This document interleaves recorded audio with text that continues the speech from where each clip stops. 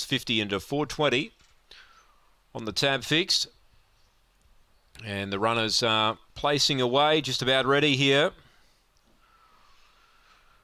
Vibrantly walks in, lights on, set to run here. Race number 2 from Gawler. They're ready and racing. Good line. There's speed coming from the middle. Roped in's trying to get across and lead. Timmy's Charm's keeping it out. They're going together. 3 clear on Monty's Mission, chiming in very quickly.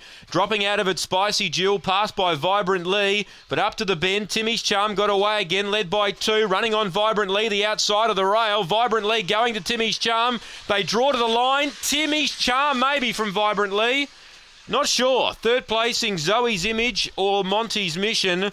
Roped in and Spicy Jewel. Maybe the outside has got its nose down, but we stand by.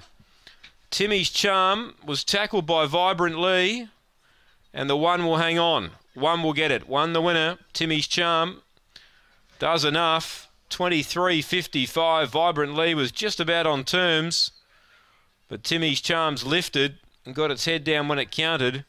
8 Zoe's Image gets third.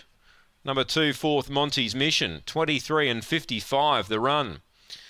Well, I have to watch the replay there. Monty's Mission was chiming in very quickly down the back.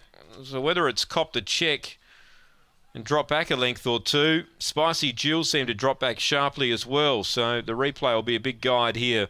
Ahead by 3 1/4. It's 1.582.